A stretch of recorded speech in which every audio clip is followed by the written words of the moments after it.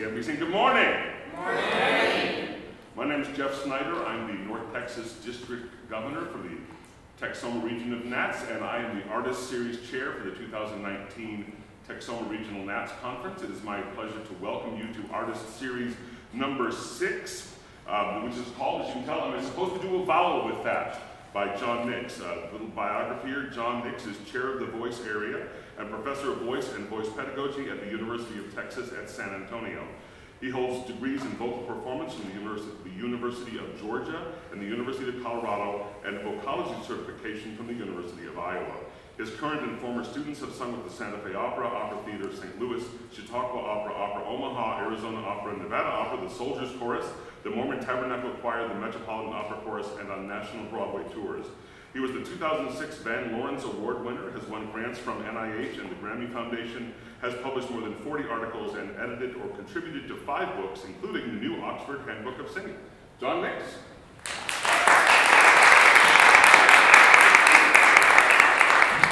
So you're supposed to start a presentation with a humorous anecdote.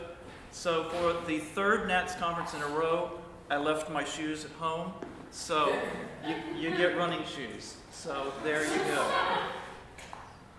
So thank you for coming this morning, and I want to thank the conference organizing committee for picking me, and for my department chair, Dr. Tracy Cowden, for her support of our grad program, and most of all, my singing and teaching and research mentors, Ingo Tietze and Barbara Doscher. So the format for today is pretty informal and interactive, and hopefully I'll balance it so that there's about an equal amount of me blabbing and an equal amount of you guys trying things out. So, does everybody have a straw and a cup? C. Okay. If you have not, they're up on the upper level. If you have not done so already, take a writing instrument and poke a small hole in the bottom of your cup, just rendering it absolutely useless for any other purpose. Okay, so let's roll. So let's start with a brief review. What the heck is a semi-occluded vocal tract posture? Well, we're going to try a few out and then maybe come up with a working definition after we've experienced them. Yeah, you know, they always say, you know, never follow children or animals, and I'm thinking also handing out toys at the beginning of a presentation, also not a good idea. So can everybody hum on a M? Probably so. Let's try. So we're going to go, give that a try. And you can combine that with chewing motions at the same time. Give that a shot. Lovely. Okay. Now let's try a siren on a Z. So like zzz. Give that a shot. Okay, good. How about a lip bubble? Same kind of siren.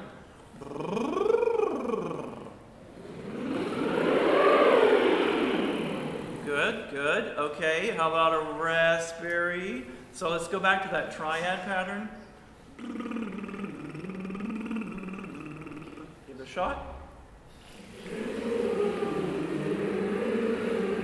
Yes, I'm seeing the spit field go up. Good, good. That, for some, that may be a little less familiar. Okay, now take your handy-dandy straw, okay, and sealing your lips completely around the straw, just like you were going to drink some water, and we're going to do a siren through the straw. Okay, so, go for it. Cool. Now, one thing that some people do is they put the straw in their mouth and then they hum instead. So, for that, you can always take your fingers and make sure that you're actually singing out through the straw and not just having the straw in your mouth and humming. Okay? Because that would be wrong. You can also take your straw, and this is why I did not provide you with water, But you can take your straw and you can put it in some water for some bubbly fun. Okay, so it's a little extra resistance. Okay, now take your cup, right? And make sure that you're going to put it right up on your face, and you're going to make sure that it seals around your mouth, okay? And we're going to do a triad on an A vowel. So, just sing right into the cup.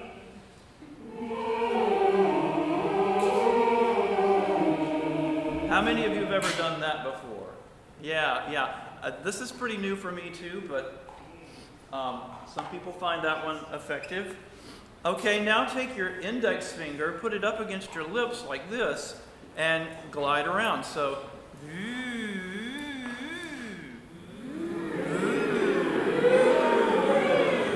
it's kind of like playing paper kazoo, you know, where you take a comb and you put a piece of paper. Those of us who are a little older remember doing that. That was before cell phones and other things to entertain us. Here's another variation. Barbara Dosh used to call this the sleepy owl. Try that. Yeah, you kind of let your cheeks puff up. Okay, and last, nothing that is unfamiliar to singers, open your mouth. Okay, and then take the web of your hand and cover your open mouth. So you're sealing it shut.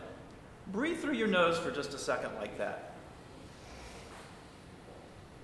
Okay, so now keep your hand there. Don't move it. Now we're going to do a triad on an A vowel right into your hand. Give it a shot.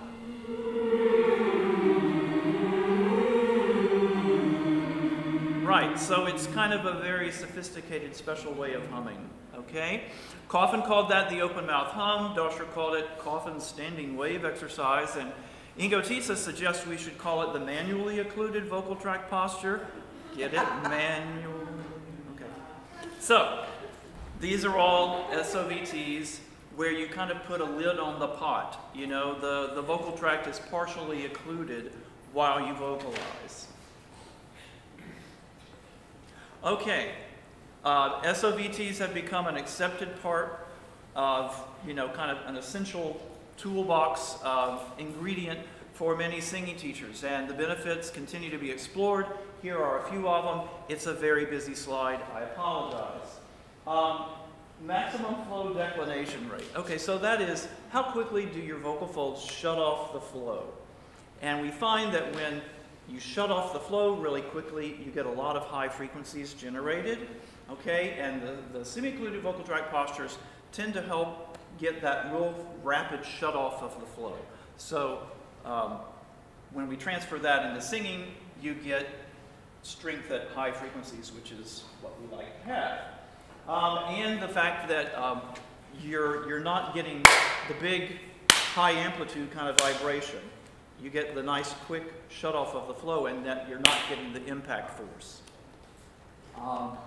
Also, narrowing of the epilaryngeal area. So this is just right above your larynx, and a lot of the research shows, for instance, with male singers who really have a good, strong singers formant cluster, that narrowing there really seems to help get that boost. It has to do with a mismatch between the size of your pharynx and that outlet, and that's a longer discussion. Breath management, because you're offering some resistance.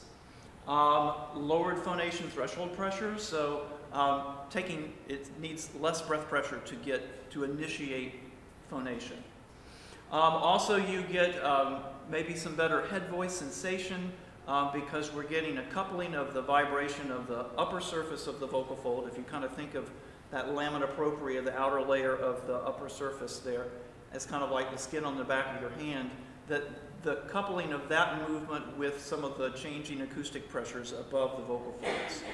And then finally, I can't imagine ever doing this, but people have put needle electrodes into the muscles of the intrinsic muscles of the larynx, and they found that we tend to get a little higher activation of the TA relative to the CT. There's a little better balance there, which then gives you possibly a little richer tone, okay? And a lot of other things, but that's another day to discuss that. So, here's a couple of the more obvious benefits in the studio for using these. Increased or more steady respiratory support. So everybody do a nice lip bubble.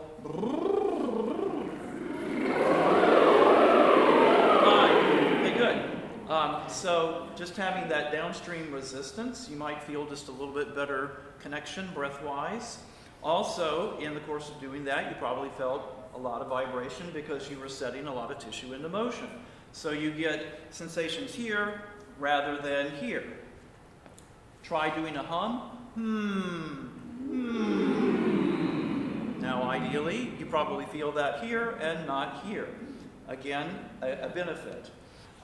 Release of habitual tongue and lip and jaw tensions. So if you're doing a raspberry, it's a nice tongue extension.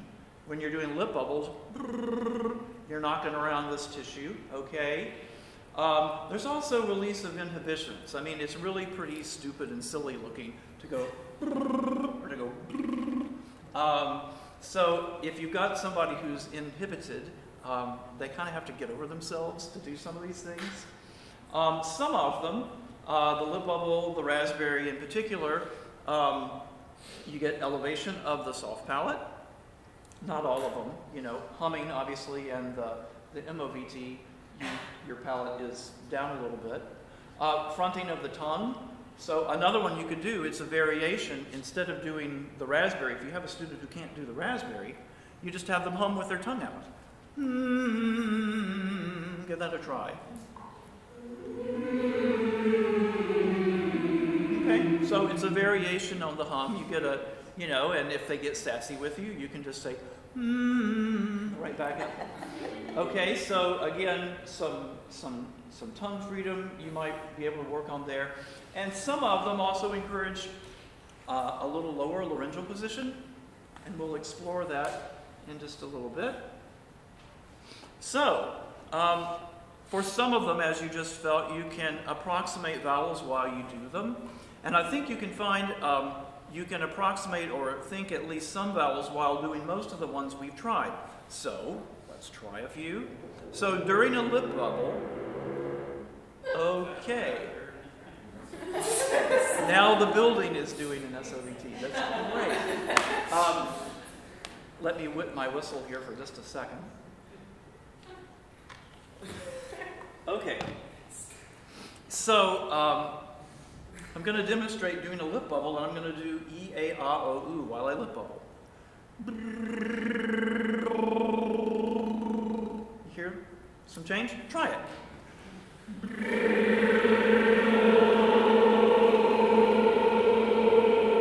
Cool. Okay. Doing the raspberry, and I'm going to do ah. Try that. Okay, yeah. With the hand over your mouth, again, let's do E-A-A-O-U.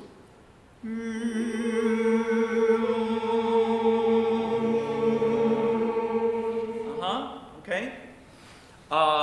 With your straw,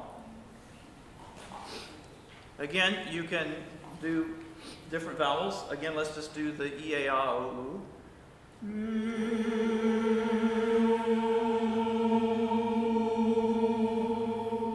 Very good. Finally, with your finger up against your lips, bilabial fricative thing, let's try a siren on an E. Just listen to it once. Try that. Okay, now try oo.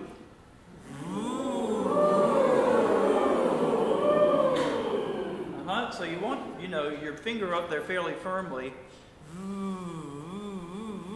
Okay? So, what vowels should be used with those SOVTs that allow the vocalist to approximate vowels? Are there more advantageous vowels to use than others?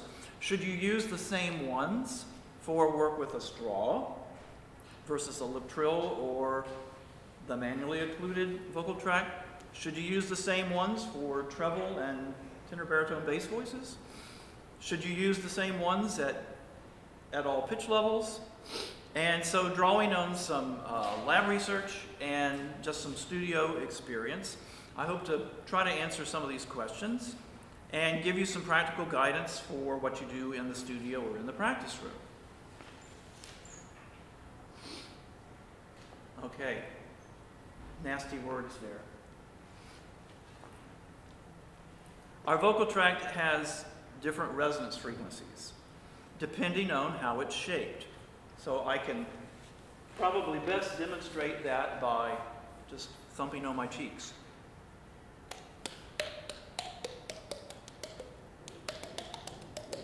Okay, so I'm changing my shape, you hear a different pitch.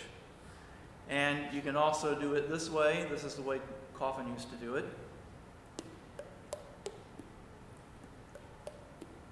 You're hearing first resonances that way. And if I whisper, probably hear a descending pitch. You can also thump your teeth and get that, but I don't want to do that right now because it hurts my finger a lot. So our vocal tract has different resonance frequencies, and when we're vocalizing, we want to stay on the lower side. So if you're thinking like, okay, here's a resonance peak. I'll do it this way. Okay, so if frequency is going this way, so lower to higher, and there's a peak where there's a really strong resonance. We want to stay on this side of it.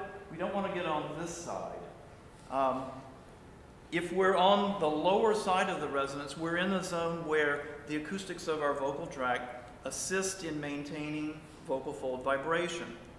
And when we use the semi-occluded vocal tract postures, one of the things that definitely happens is that first resonance is lowered way low, like below 200 hertz.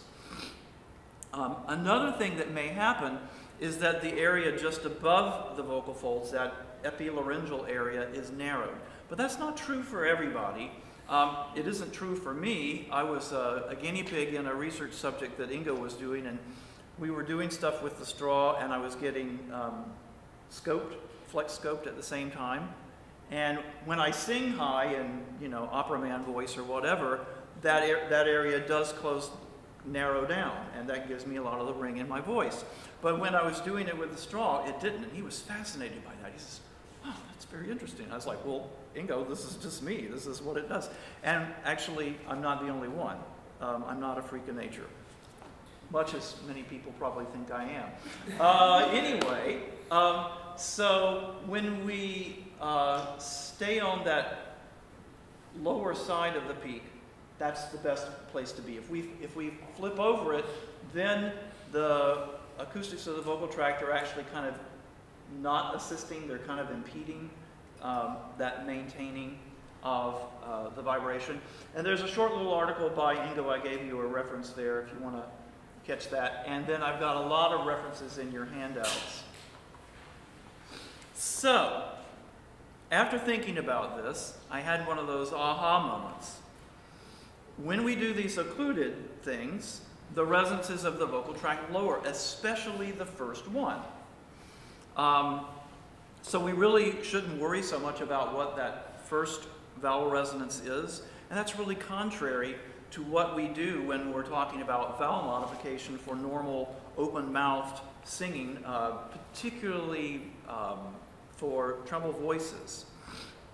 So essentially we've kind of hopped over it. And now we're, by having that narrowing at or near the very front of our mouth. And so we're using that second resonance. And which vowels have that second resonance very high? Well, that's typically the front vowels. So your E, I, A, okay, A.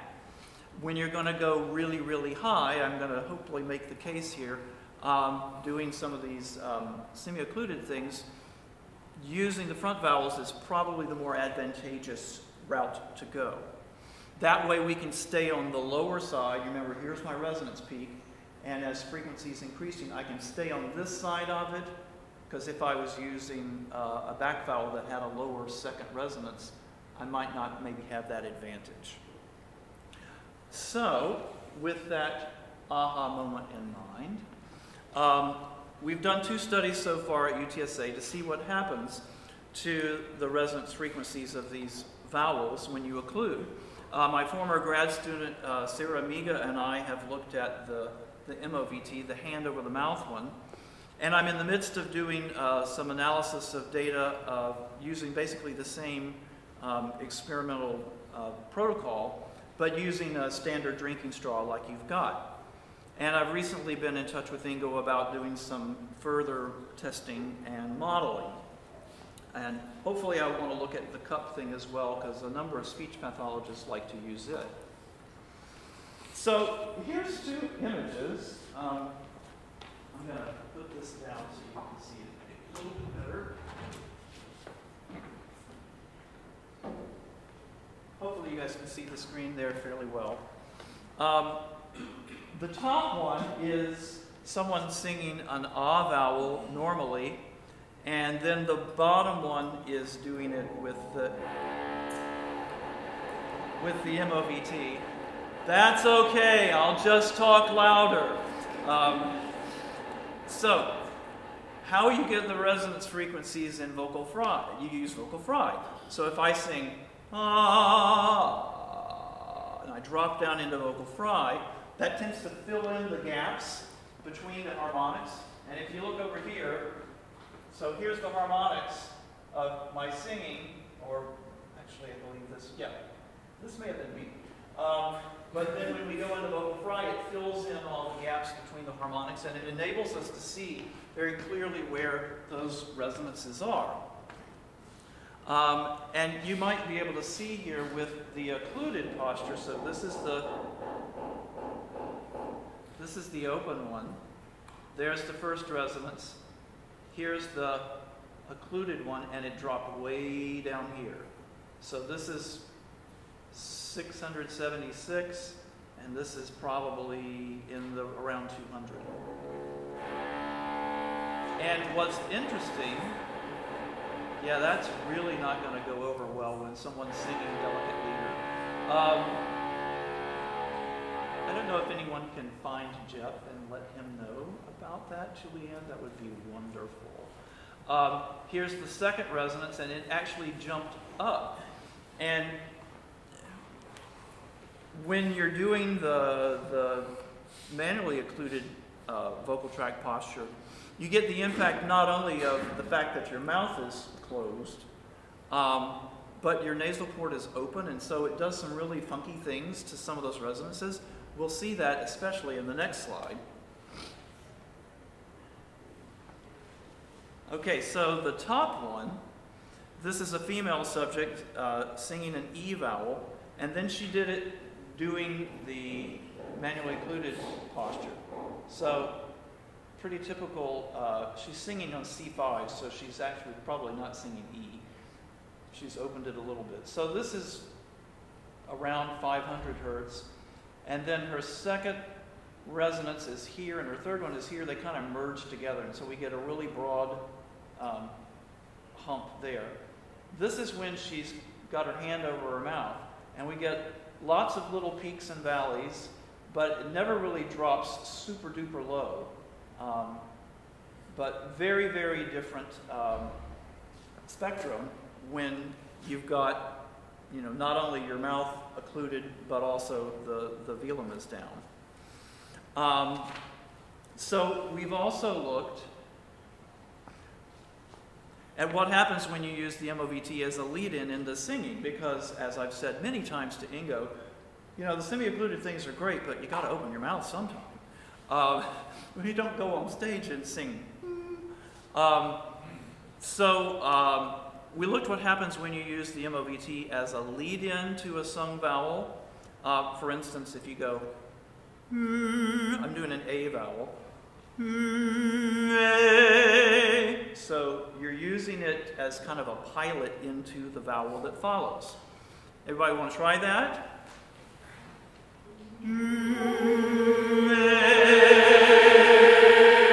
Good, try it one more time. Okay.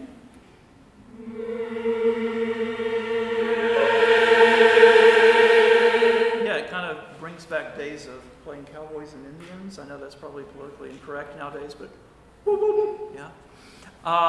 This is the way you typically use it in the studio. And we wondered if some of the lowering and kind of clustering of some of the resonances during the MOVT posture might transfer over into the singing. And in some cases it did, in other cases it didn't. This is kind of a plot. And you can see during the occluded part, this is before, this is during the occluded part, these are where the resonances lie, and then this is after. In both of these cases, we didn't exactly see that. Some of the things we did see, though, was some changes in a little more high-frequency energy, strength and high-frequency energy. That was one of the main findings. So we've examined other changes as well, and for that information, I'd be happy to talk with you afterwards, or you can wait until we finally get the article finished up and in the Journal of Voice. This is our second study looking at what happens to resonance frequencies when you sing through the straw. And so to do this, and it is a little bit odd, but I'll let you guys try it. So I'm going to sing an E vowel into the straw, and then I'm going to drop in a fry. Give it a shot.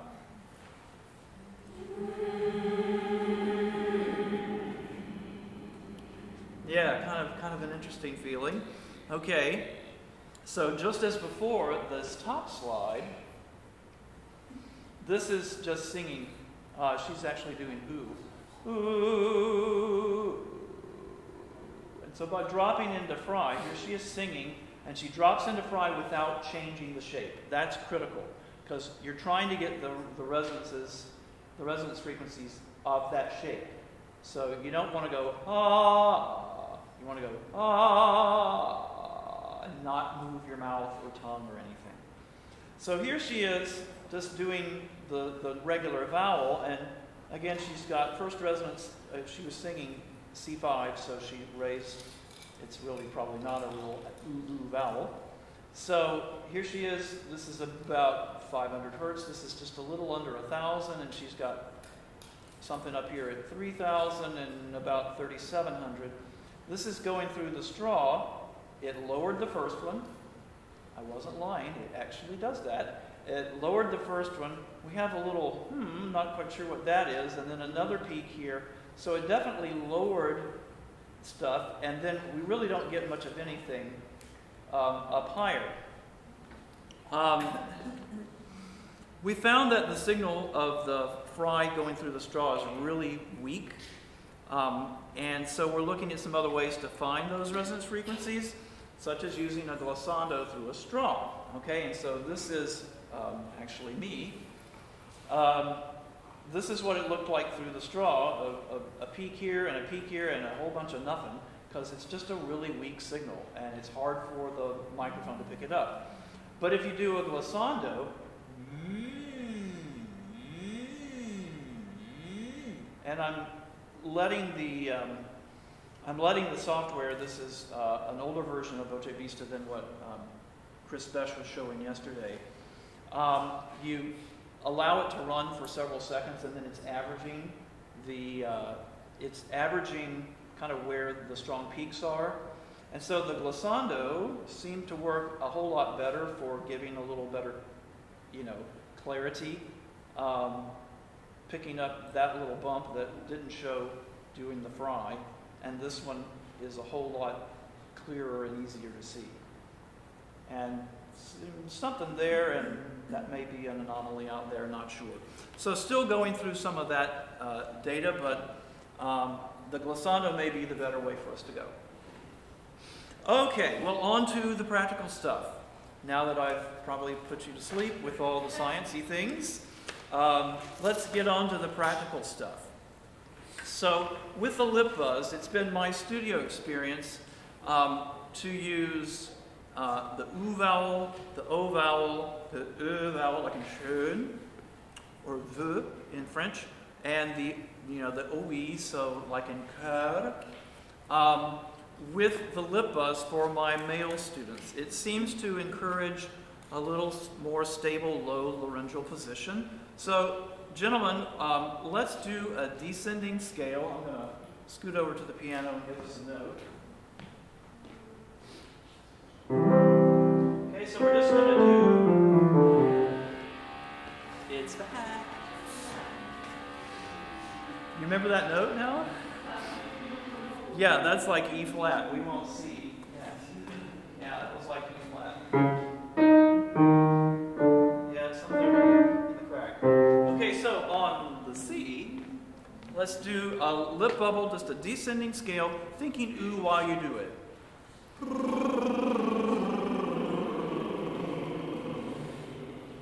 Okay, now let's go up a half a step, so, and try thinking like the vowel in cœur, so the OE, okay, so.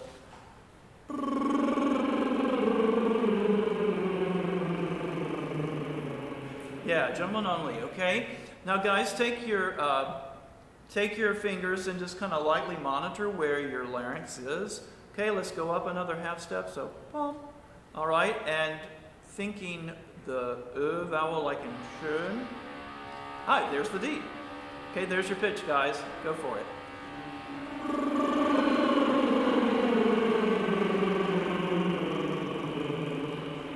Okay, what did you feel your larynx do? Did it go up? Did it go down? Did it kind of stay where it is? How many say up? How many say down? Jesse, yeah, well, you're a plant in the audience, okay? But stayed about the same. Ish. Okay, cool. Certainly didn't go up. That's good. With treble voices, I find doing the ah during the lip bubble to be helpful if you're doing really high range stuff. It's great that Rebecca's here because you're a really high soprano.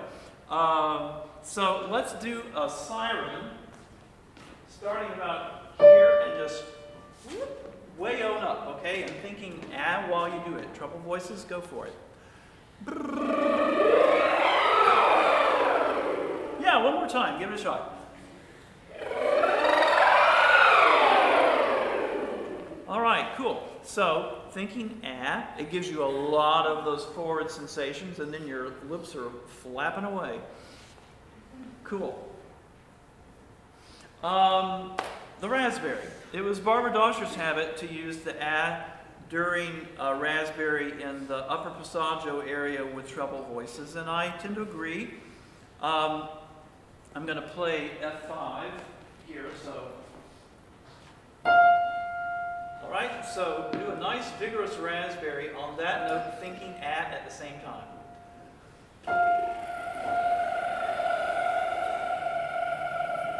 All right, yes, some of you are choosing not to partake. That's okay. It is, as Doscher would say, there's a high spit factor. I should mention that there are 3 different kinds of raspberries, and again, these are Doscher's pet names for them, going from lowest breath pressure to highest breath pressure. So there's the moped. Okay, try that. Just kind of chill out on the breath pressure. If people are new to doing a raspberry, that's the one you want them to do first. That they're not over-pressurizing it. It's just very relaxed and there's a lot of flow. Okay, so if you're thinking the balance of flow to pressure, there's a lot of flow, and there's not a lot of pressure, right? There's just, you're not got a whole lot of drive behind it. Okay, then there's the dirt bike, which you use maybe a little higher. Okay, a little higher. Okay, so you know, you have your foot a little bit more on the gas there, right? Okay, so it's a little higher breath pressure, but still there's a lot of air going out. Okay, and then if you get high stuff like up in your passaggio, the Harley-Davidson. Okay, so this would be the, okay, give that a shot. Yeah. Yeah, so there's a much higher breath pressure on that one. So try that again and thinking the ah vowel, okay, on that same pitch. Think about Harley out on the highway.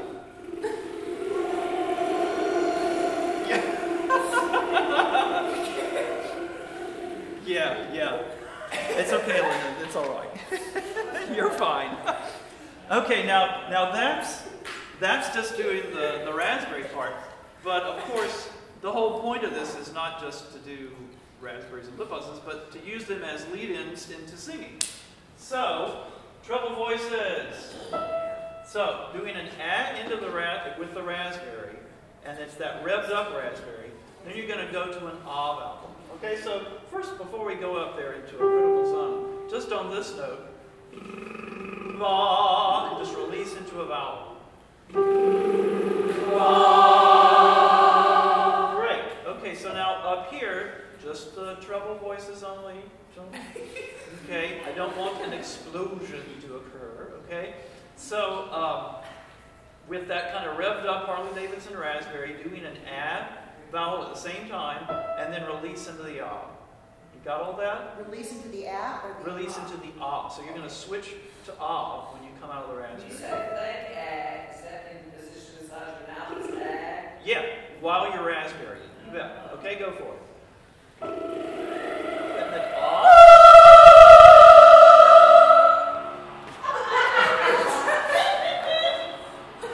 I could not ask for better comic timing. That's great. Yeah. Okay.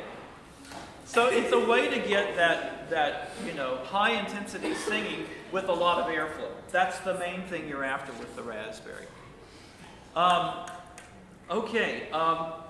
About the manually occluded thing. I've got a lot of things about that in your handout.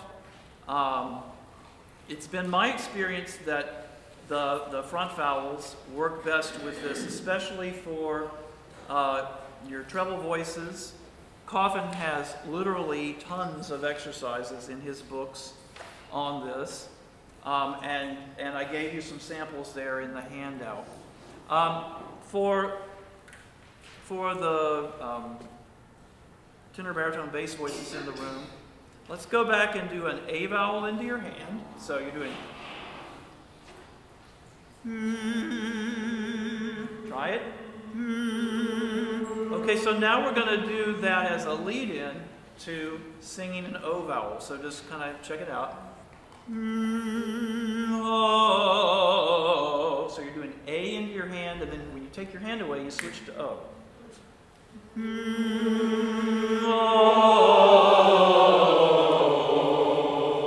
Okay? Now, it was Coffin's thinking, because he actually, back in the days before universities had real strong IRBs, he was fluoroscoping people, which is like x-rays, okay? He was fluoroscoping people, and he found that some of the constrictor muscles, particularly the superior constrictor muscle, which is one of our swallowing muscles, released when you did this. I don't want to scope you to figure that out. Anyway, there are better ways. So female voices, let's try doing an A into your hand, and we're going to siren around, so just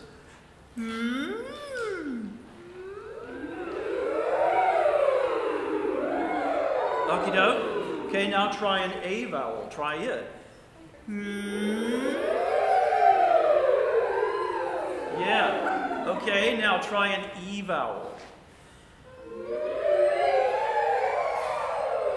Okay. Which one feels the best? First one's the A felt the best for you? Yeah, I think that's going to vary on an individual basis. Of all three of those vowels, they all have very similar second resonance frequencies. The E has the highest of all of them, and if you're going to go really, really up into dog whistle territory, that might be the better choice. But again, you've got to do what's comfortable. Okay, doing the straw stuff.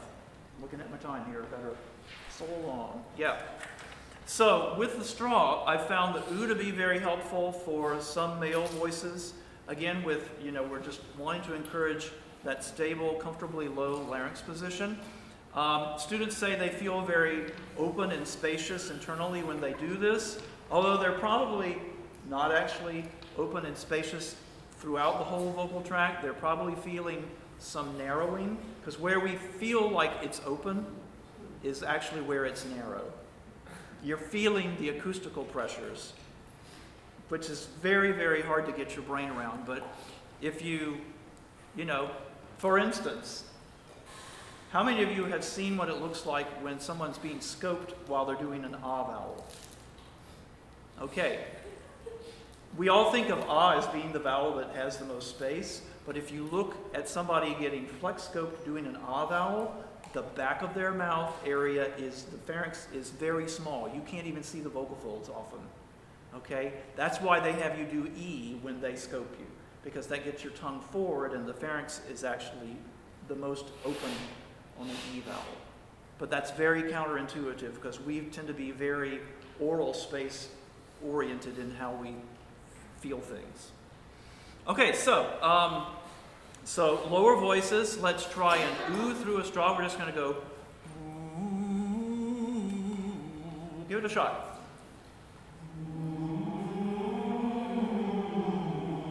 Up a half.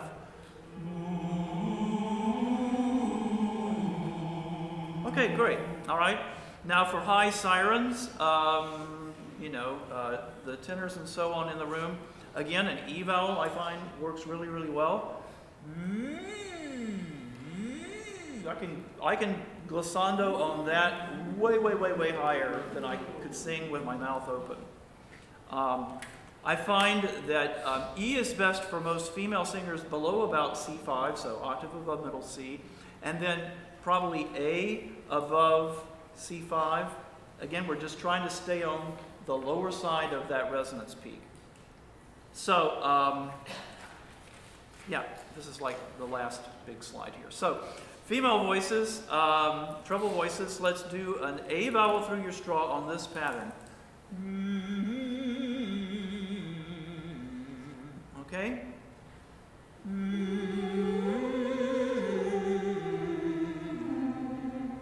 Great. Okay, now take your hand and put it, you don't want to plug the straw up because you're not going to get any sound that way.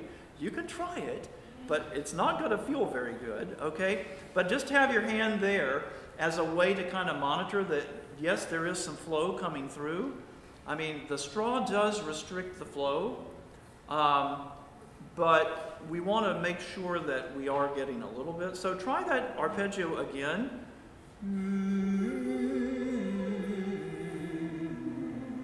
And you'll probably feel a little bit of air coming out. I just had the brass player syndrome happen there. So yes, that might also happen too. So now what I want to do is alternate. So do the arpeggio through the straw, and then take a breath, and then we'll just do it on ah, okay?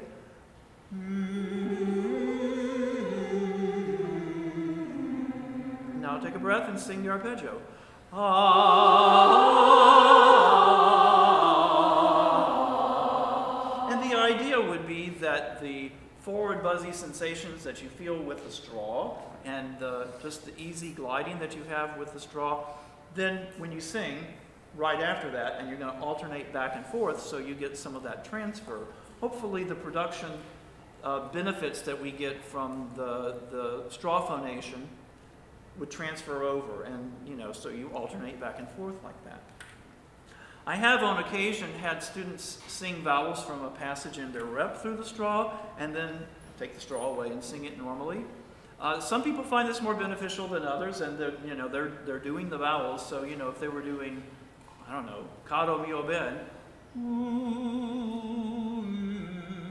they would be doing those vowels, and then take the straw away, sing the passage right after. I find my high soprano students find this helpful if they've got middle voice stuff, because their high voice is great, but sometimes their middle voice is a little more challenging. And they seem to find this approach to be very helpful for kind of helping that middle voice settle down a little bit. If a student finds it's helpful, it's worth a try. So, yeah, much like the straw, and got to wrap it up here. It's been my experience using the fricative with your finger up against your lips, that using, particularly with treble voices, doing the front vowels E or A. So your choice, you can do either one. And we're just going to do a siren.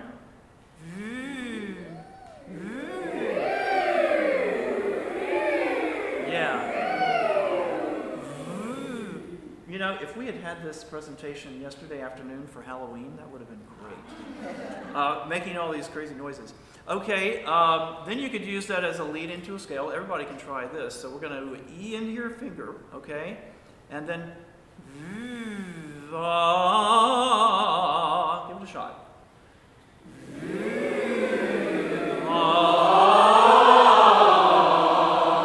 Cool, okay? And with the tenor, baritone, bass voices, you could also use, again, like oo or Alrighty. So take-home points. The vowels used during the SOVT postures should be chosen according to what frequency range you're singing, whether you're trying to do some things with laryngeal height for the tenor, baritone, bass voices, and to promote some greater freedom, okay? And it does seem kind of counterintuitive that putting the lid on the pot can give you freedom, but speech pathologists have been using these things to great effect, and singing teachers have been for probably the last 25 years or so. If you think of Coffin using some of these things, probably 50 years. And you're wanting to use, particularly if you're going really high frequency stuff, use those vowels that have the high second resonance. So that's going to be your front vowels, to stay on that lower side of the peak. And that's my contact information. And I have 3 minutes to answer a question. Julianne. For students who can't do a raspberry, Yep. rather than just go to a lip trill and everybody relax, etc., do you have any actual, some good tips for Steps to get the raspberry to work? Yeah. First of all, I found the lip bubble is a great place to start. And then, the fact that they can't do the raspberry typically tells you two things. They're backing up too much breath pressure when they try to do it, and there's probably their tongue is wanting to engage the minute they try to phonate. So I find that the tongue out hum is a nice bridge, because then they get used to making a sound with their tongue extended. Okay? And then, so I will do lip bubble, and then I'll have them do the tongue out hum, and then after that gets really, really comfortable, then we might do try for an unvoiced raspberry.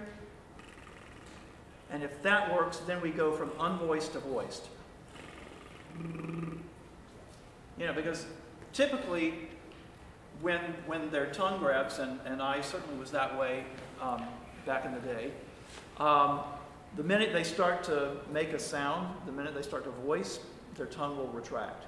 And that's the habit you're trying to break. And so doing things that get them used to the tongue extension first, and then gradually adding voicing back into that. Yeah, it's a very silly thing. Yes, please, have fun. One other question, and then I know I have to scram out of here. Wow, I've either befuddled you all or bored you all. That's great. Thank you very much.